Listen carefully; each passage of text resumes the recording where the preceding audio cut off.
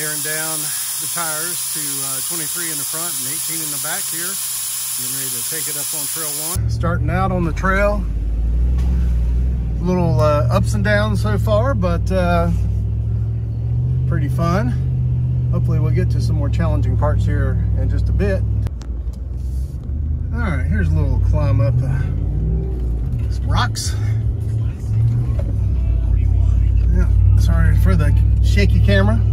A little hard to hold this thing while you're driving, I guess. Okay, I may be on the wrong trail. I am not sure, but I don't remember coming this way before. So definitely a little more rocky. This must be a 1A or 1B. I don't know. It's kind of hard to tell. But I don't see any markers anywhere, unfortunately, so I really don't know which trail it is. But definitely a little more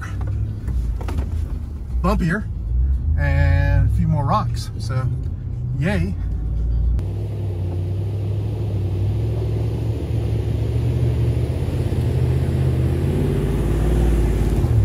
I stand corrected. The first time I went through this trail, I didn't come up far enough. Because now I'm still on trail 1. This is much better. Had some good, nice little rock climb. And then trail 8 was back there, so I'm gonna go around and loop back around. It'd be nice to have a spotter, but I do have a front-facing camera, which doesn't give good perspective. But I'll just take it nice and slow and see what she does. I'm sure she'll just crawl right over it.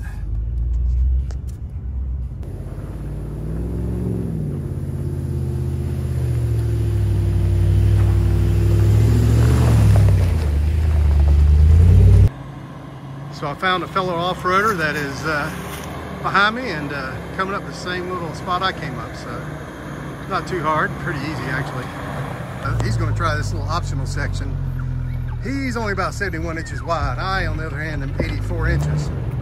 So this could be a little tight for me.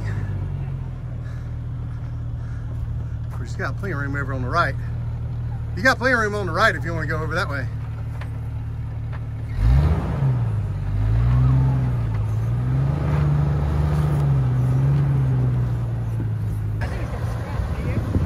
He might. Let's see what he gets up here. See how much room he's got.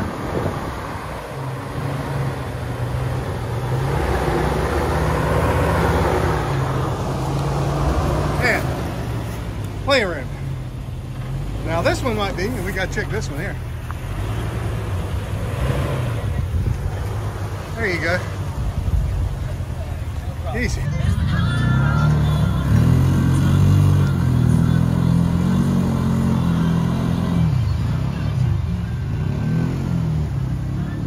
Back on trail 1 and tried to find a spot to flex. I think I should have stayed more to the driver's side, then I could have got a better flex, but oh well. First time through.